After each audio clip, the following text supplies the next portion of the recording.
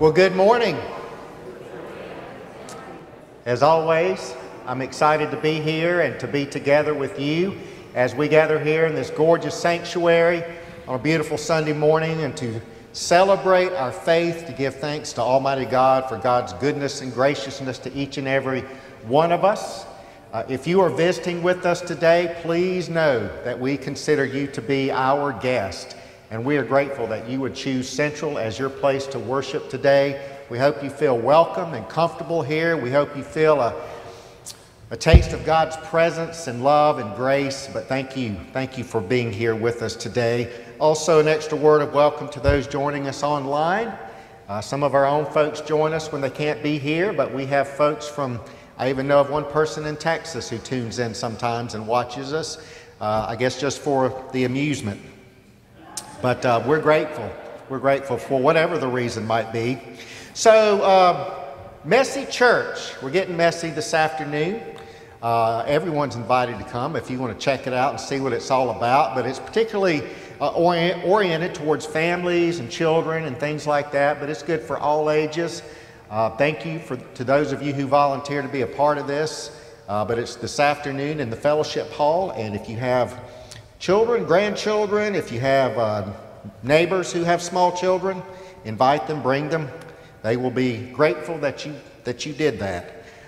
Tomorrow night we have a finance committee meeting. Everyone who's on the finance committee, we're grateful that you would make an effort to be there.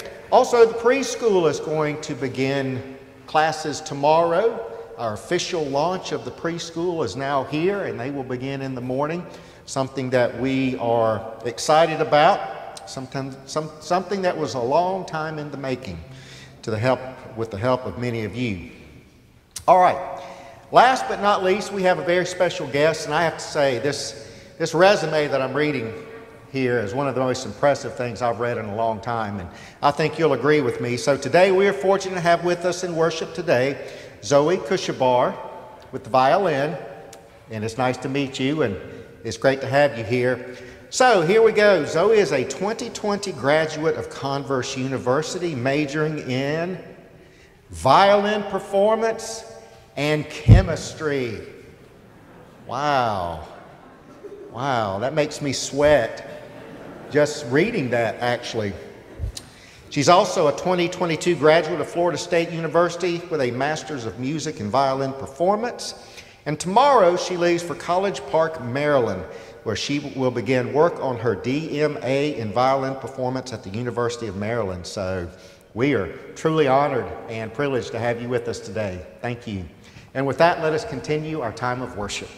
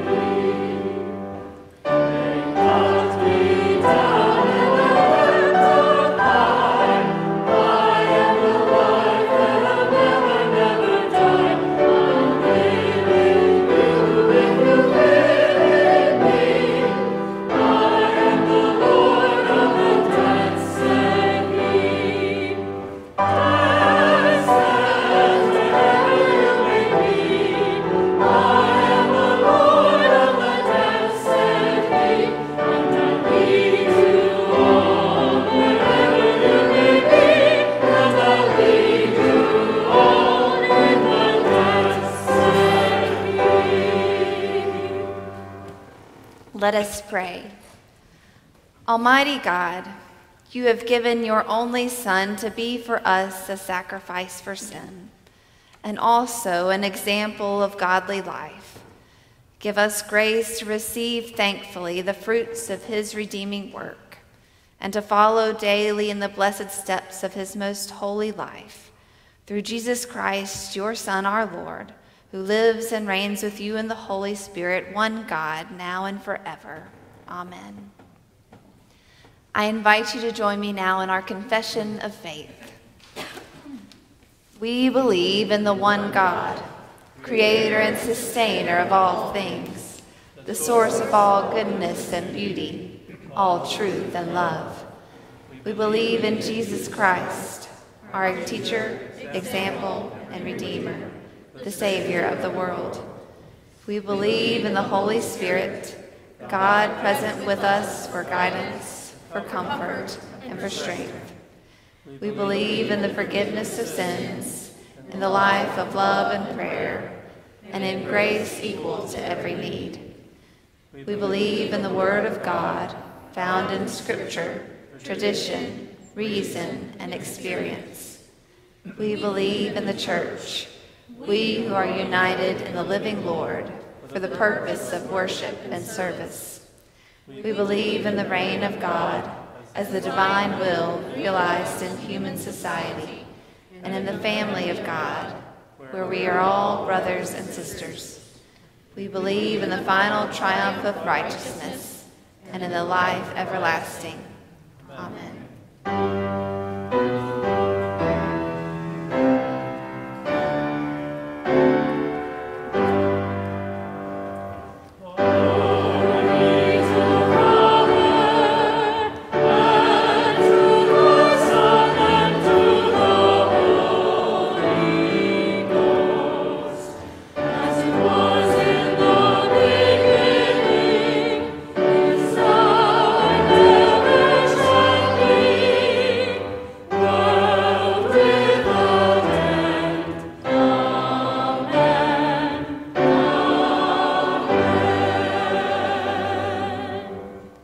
Be seated.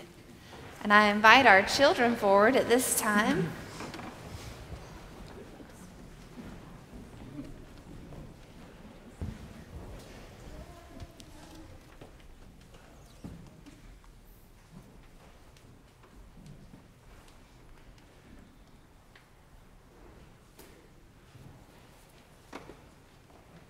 Thank you for coming up here.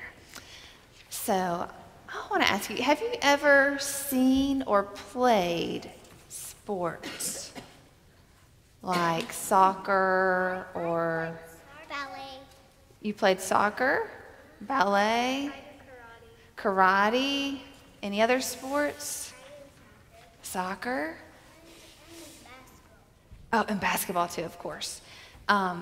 So, have you ever noticed that when you play those games, they all have rules? Like soccer, there's a rule about your hands.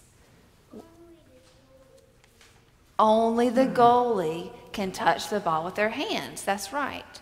And other sports and stuff have rules too, and lots of rules. Like in football, they all wear helmets to protect their heads. Is there one for karate, a good rule for karate?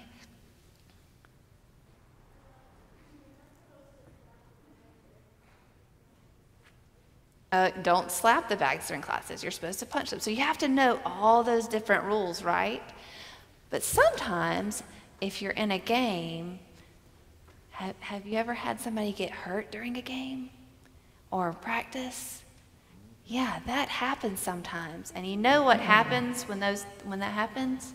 Everything stops. And the rules don't matter. Somebody might pick up the soccer ball because somebody's hurt. Because is a soccer ball more important or the person who's hurt more important? That's right. The person who's hurt is more important than the soccer ball. And you know what? There was a story kind of like that with Jesus in our Bible lesson for today that I'm going to read. Somebody needed some healing and there were some rules, but Jesus knew that the person was more important than the rules. That being with that person and showing his love and healing that person was more important than the rules. And so I want y'all to remember, rules are important too. They help us know how to get along with one another. They help us know how to play the games. But more important than the rules are the people around us.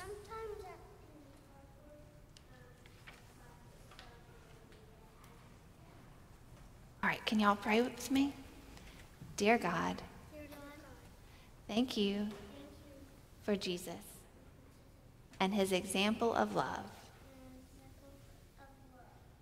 Help us remember that people are more important than the rules sometimes. In Jesus' name we pray. Amen.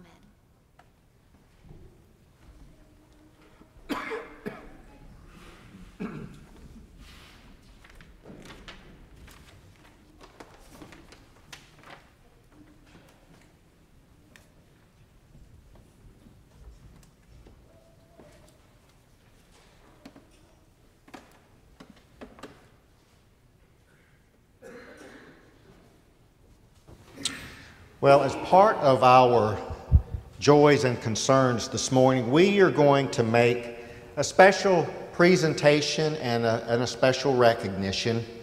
As many of you know, we lost one of our beloved staff members just a couple of weeks ago, Ann Darby. She passed away, and she had worked here, I believe, 17 or 18 years.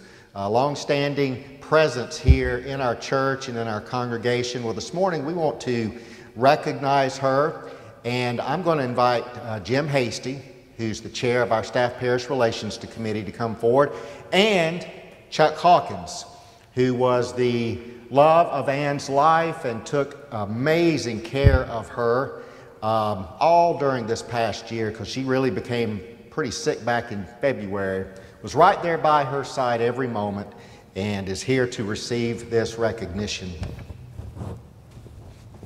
Several weeks ago, Reverend Treese, Janet Wilson of the Finance Committee, and myself organized a love offering for Ann Darby. Our plan was to have a rapid campaign and deliver the gift to Ann. Ann's untimely death made us change our plans. Today we present this gift to Chuck Hawkins, Ann's longtime surviving partner. Chuck, when you open this envelope, I believe it'll be apparent how much Ann Darby meant to Central. Her encyclopedic knowledge of every aspect of Central's business affairs greatly benefited everyone she interacted with. Ann's professional demeanor and pleasant personality made her a pleasure to work with. I ask that everyone stand, pay respect to Ann Darby's 17-year contribution as financial secretary of Central Methodist Church. Chuck, thank you. Thank y'all. Chuck, thank you. We're praying for you. Yeah. Thanks for all the cards, memories. She had a lot of memories here.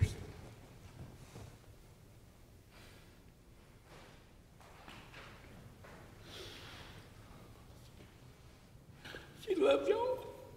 She loved coming here to work. She missed coming. She missed coming to work. Just trying to figure out how she could come back.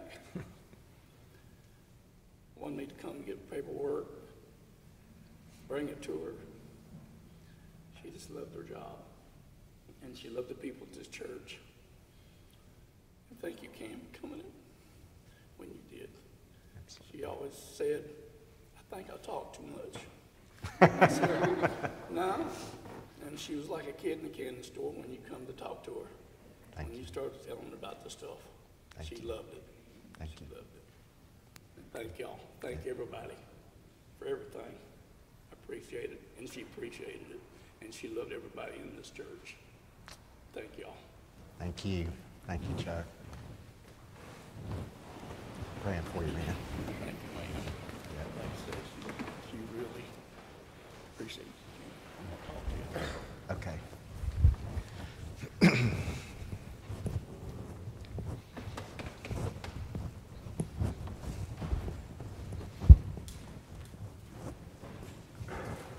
I know Ann and Chuck were inundated with many cards and flowers over the last few months, and Ann would always tell me how much she appreciated that, knowing that people were thinking about her and praying for her and remembering her even though she couldn't be here. So they're very grateful for all that you have done.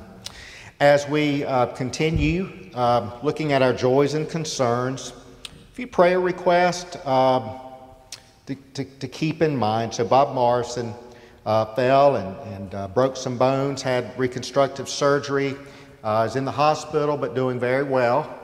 He's doing very well from the surgery. And one announcement that I truly hate to make, but Danny Smith wanted me to let you know that his wife Becky, her cancer has returned. And they're pretty devastated about this diagnosis, and she will begin treatments and surgeries to try to address this. But anyway, he wanted all of you to know, and I promised that we would keep Becky and Danny and their family in our prayers over the long months and journey that they have ahead of themselves. As always, I invite you to take a moment and look through the list of names in your bulletin under prayers. All of these folks have asked that we remember them in our prayers and their families, so I just continue to invite us to do that throughout the week. And with that, let us pray.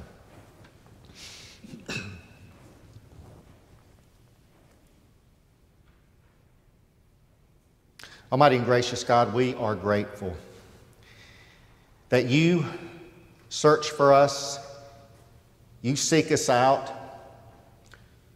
you notice us in our times of joy, but also in our times of difficulty and even desperation. We're grateful that you take the initiative in reaching out to us and blessing us even when we're not sure we should reach out to you, even in the midst of our own doubts and fears and struggles. Oh God, you are good to us, and your love continues to seek us and bless us. Oh God, we give you thanks for Ann Darby and for what she has meant to this church for so many years, keeping our financial house in order and doing it with a wonderful attitude and a great love for her job and the people she worked with and served with. We're thankful for her. We're thankful for Chuck. Oh God, we remember all those whose names are printed in our bulletins today. We remember their families. We offer a special prayer for Bob Morrison as he recovers and heals from his surgery and is in the hospital. Oh God, we pray a special prayer for Becky Smith, that you will be with her as she faces this new trial in her life. Bless her doctors and those who will make critical decisions. Grant them wisdom and guidance and direction.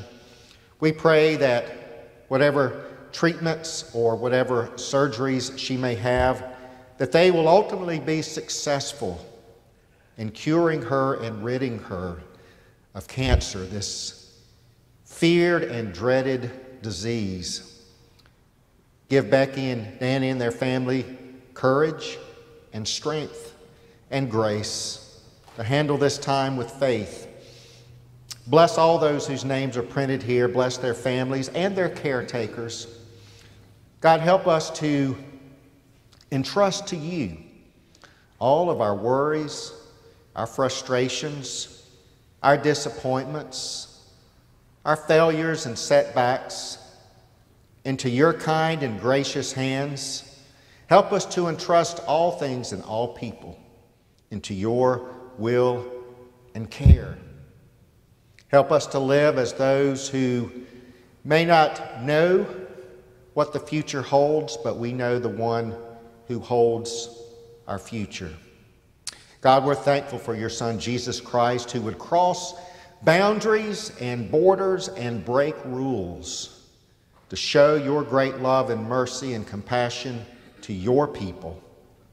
As we remember the prayer which he taught us to pray, Our Father, who art in heaven, hallowed be thy name. Thy kingdom come, thy will be done on earth as it is in heaven. Give us this day our daily bread, and forgive us of our trespasses, as we forgive those who trespass against us. And lead us not into temptation, but deliver us from evil. For thine is the kingdom, the power, and the glory forever. Amen. At this time, I invite our ushers to come forward, please, that we may receive our morning tithes and offerings.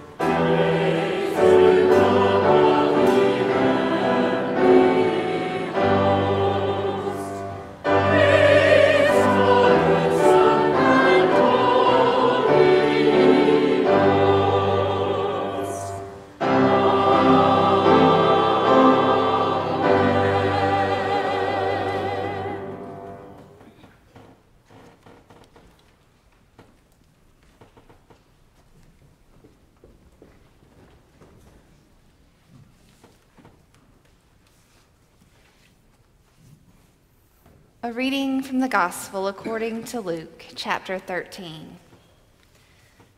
Now he was teaching in one of the synagogues on the Sabbath, and just then there appeared a woman with a spirit that had crippled her for 18 years. She was bent over and quite unable to stand up straight. When Jesus saw her, he called her over and said, "Woman, you are set free from your ailment." When he laid his hands on her, immediately she stood up straight and began praising God. But the leader of the synagogue, indignant because Jesus had cured on the Sabbath, kept saying to the crowd, "There are 6 days on which work ought to be done. Come on those days to be cured, and not on the Sabbath day." But the Lord answered him and said, "You hypocrites, does not each of you on the Sabbath untie his ox or his donkey from the manger and lead it away to give it water? And ought not this woman, a daughter of Abraham, whom Satan bound for 18 long years, be set free from this bondage on the Sabbath day?" When he said this, all his opponents were put to shame, and the entire crowd was rejoicing at all the wonderful things he was doing. This is the word of God for the people of God. Thanks be to God.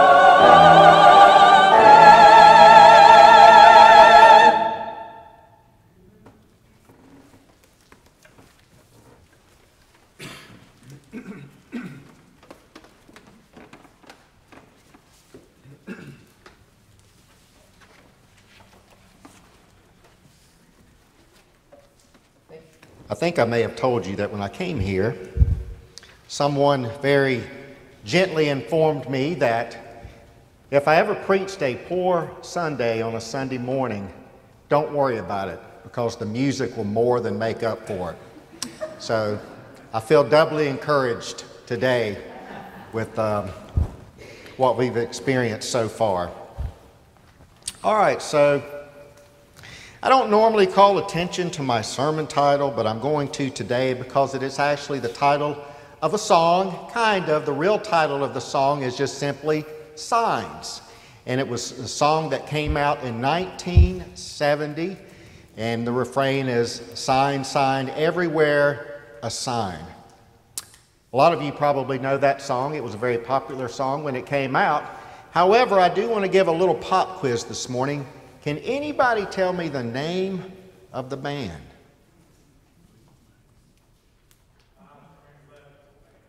Wow, the Five-Man Electrical Band. John Quackenbush, congratulations. I have to say I'm stunned. I did not expect that this morning.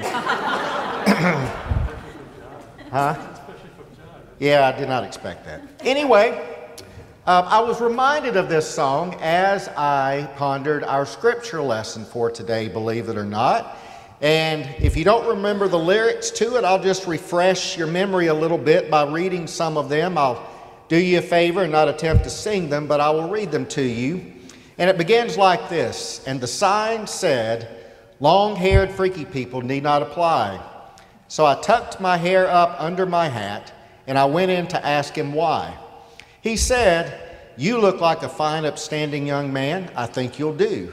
So I took off my hat. I said, imagine that, me working for you. Sign, sign, everywhere a sign, blocking out the scenery, breaking my mind.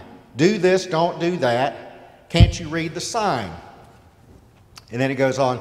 And the sign said, anybody caught trespassing will be shot on sight. So I jumped on the fence and yelled at the house, hey, what gives you the right to put up a fence to keep me out or to keep Mother Nature in? If God was here, he'd tell you to your face, man, you're some kind of sinner.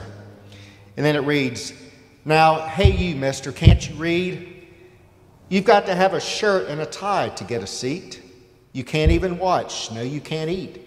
You ain't supposed to be here. The sign said you have to have a membership card to get inside. And the sign said, everybody welcome. Come in, kneel down, and pray. But when they passed around the plate at the end of it all, I didn't have a penny to pay. So I got me a pen and a paper, and I made up my own little sign. I said, thank you, Lord, for thinking about me. I'm alive and doing fine. Sign, sign, everywhere a sign. Blocking out the scenery, breaking my mind. Do this, don't do that. Can't you read the sign? Well, I was reminded of this song because it seems like Jesus has not read the sign today. The sign that read, do not heal on the Sabbath. We find Jesus teaching in a synagogue, which was often his custom, and he was recognized as a rabbi, so he would be there on the seventh day on a frequent basis.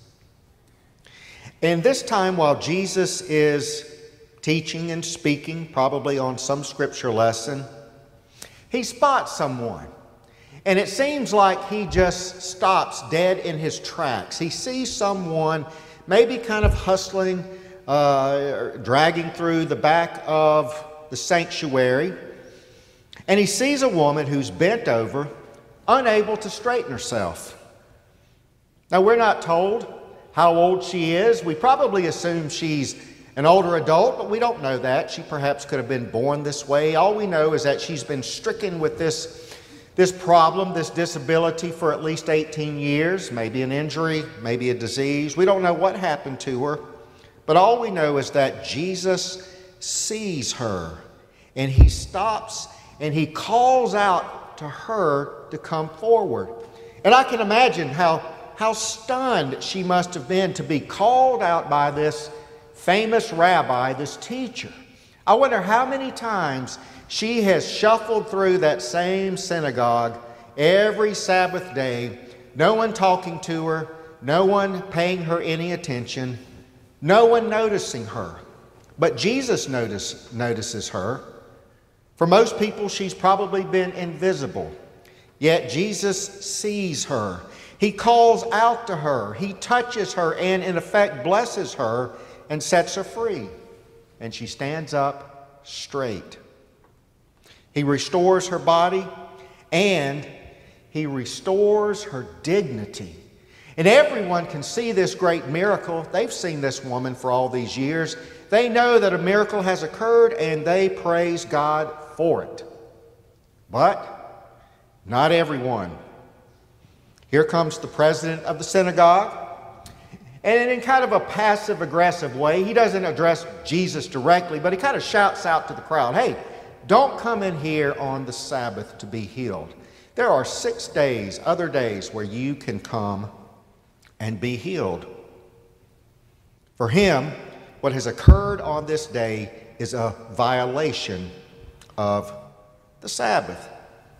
Now, if you know much about the Old Testament, you know that according to the law of Moses, the Sabbath and all of the rules surrounding the Sabbath were considered to be serious business. It was then, and it even is today. Being one of the Big Ten Commandments, we read in the book of Exodus this, remember the Sabbath day to keep it holy.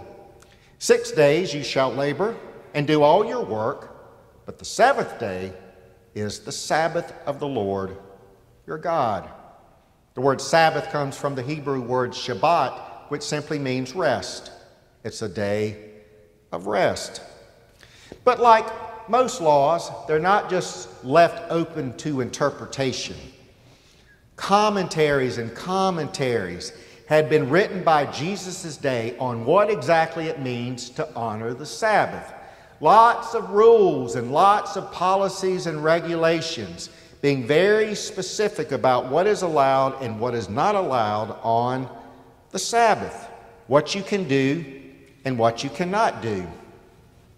When I was in Israel, I had a couple of interesting Sabbath experiences.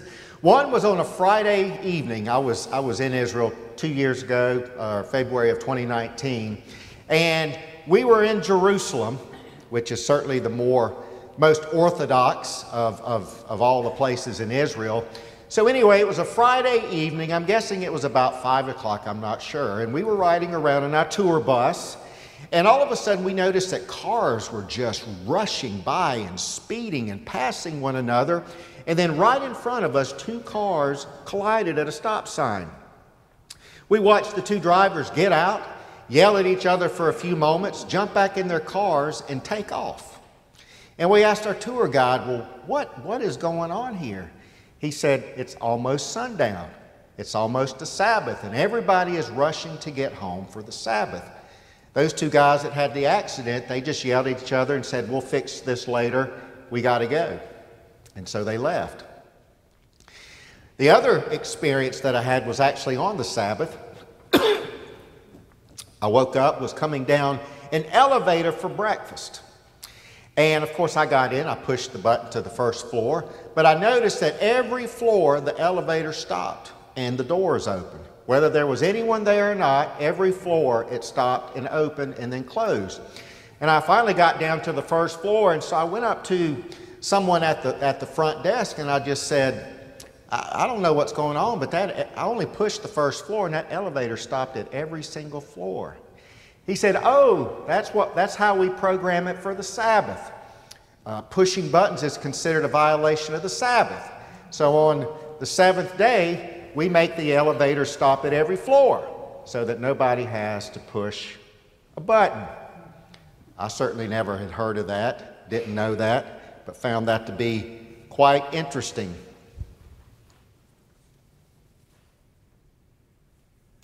Well, the Sabbath was meant to be a gift, a true gift. It was never meant to be anything oppressive or repressive.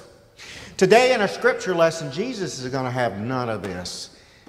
He introduces an argument, starting with the lesser to the greater. He says, look to the crowds. He said, do you not untie your ox or your donkey on the Sabbath so that you can lead it to water. Well, why should I not untie, in a sense, this daughter of Abraham, this precious child of God, that she may be freed from her burden on the Sabbath? You hypocrites, you will do these things for your own animals, but you will not allow me to do this for a daughter of Abraham. You know, Jesus attributes her suffering and her disability to Satan, which at least means that it wasn't of God. It at least means that it was never God's will, which many would have assumed in Jesus' day. They would have seen it as a punishment for maybe something she had done or her parents had done or whatever. No, God's will is the opposite of bondage. The kingdom is about healing and freedom, dignity and wholeness. Again, I've repeated this many times, but I have to go back to it. It reminds me of Jesus' personal mission statement, the one he declared in Luke 4, when he took out the scroll, the Isaiah scroll, and he read these words, "The Spirit of the Lord is upon me. He has anointed me to proclaim good news to the poor, proclaim freedom for the prisoners, recovery of sight to the blind, set the oppressed free, and to proclaim the Jubilee year." This is Jesus' mission statement. This is his platform, if you will. This is what he was sent to do. Today, Jesus is making good on his mission statement.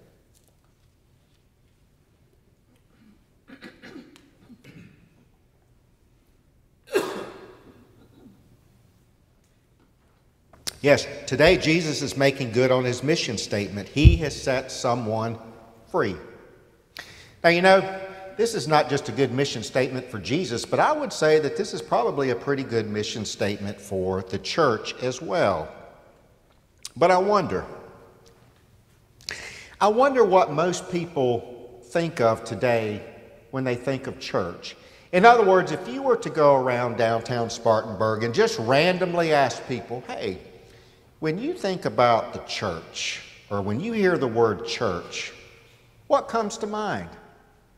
Or to just randomly ask people, what would you say the purpose of the church is?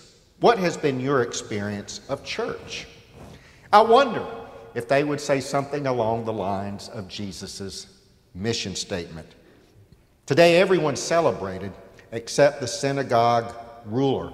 All he could see was a violation, a breaking of the rules over people.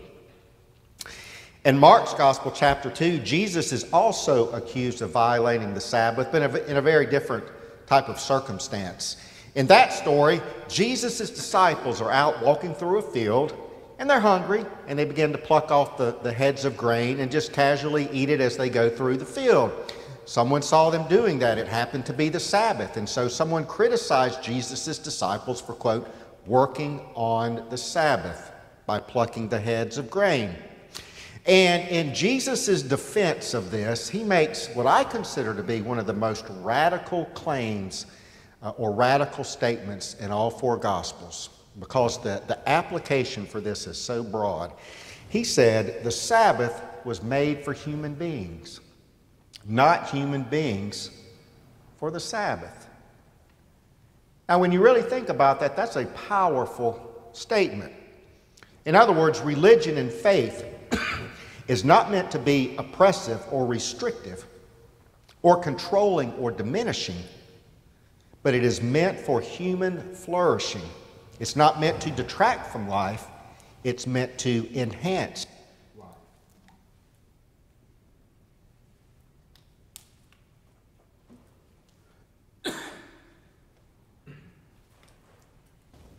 But how often do we hear God and religion cast in negative terms?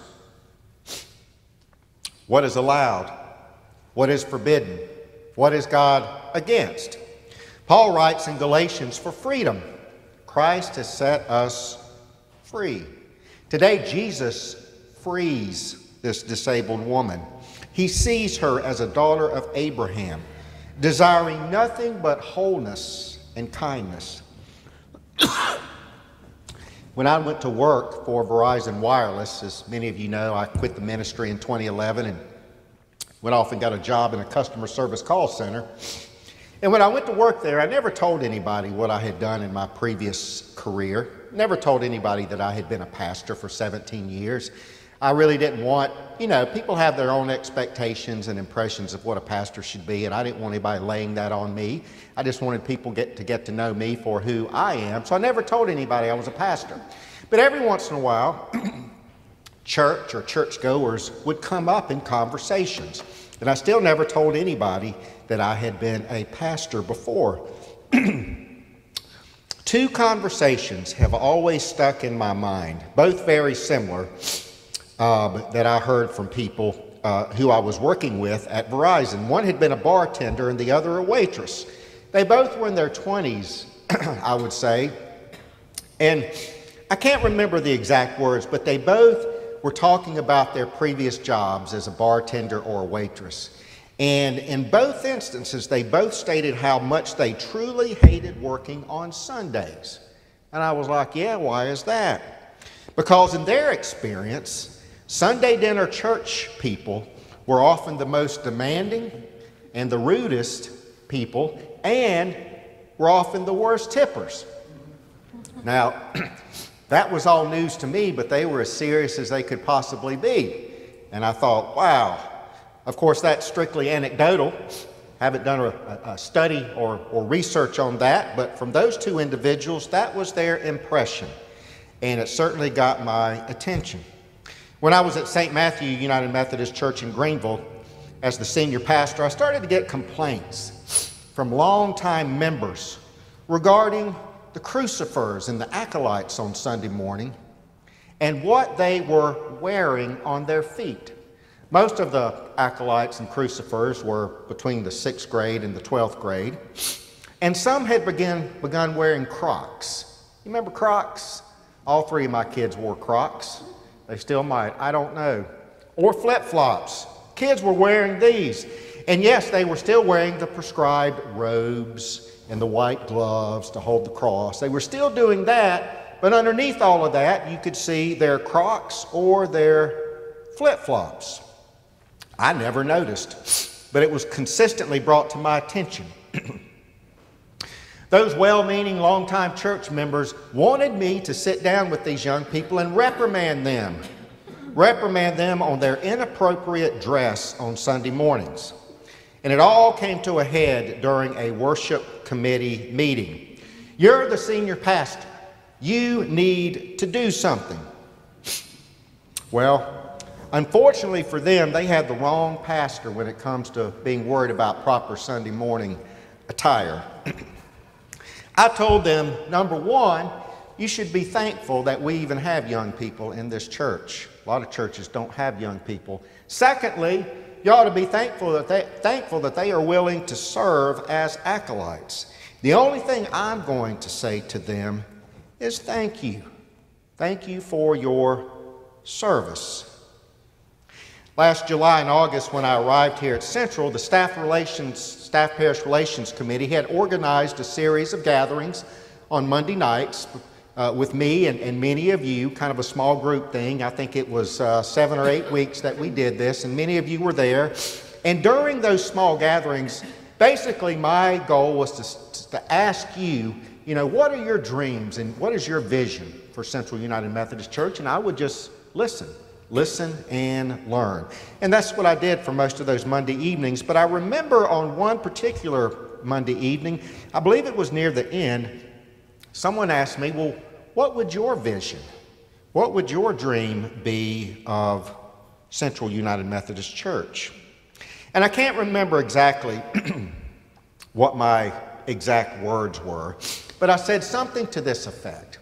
My dream or vision for Central would be that I could walk downtown, enter any restaurant or any of the local stores, and I could just randomly go up to an employee or an owner of the store or the restaurant and just say, hey, you know that church on Church Street next to the Montgomery building? What can you tell me about that church? And my dream would be that they would respond something like this: "Oh, you mean Central.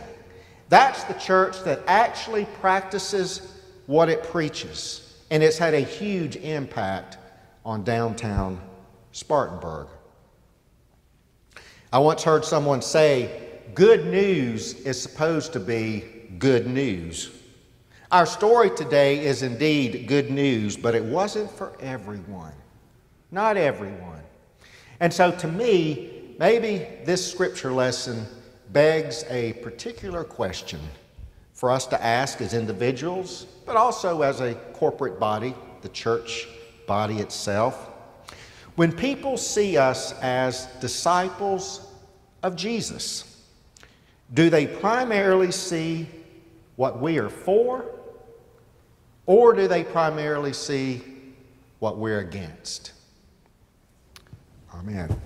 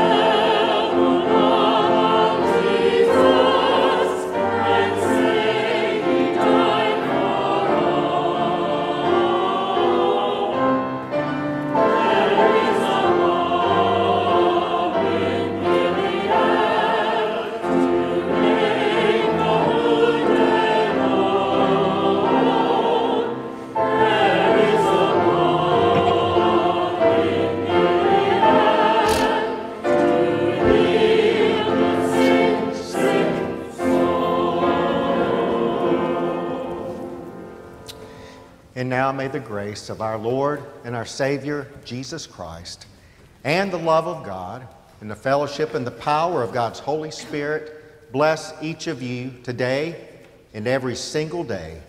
Amen.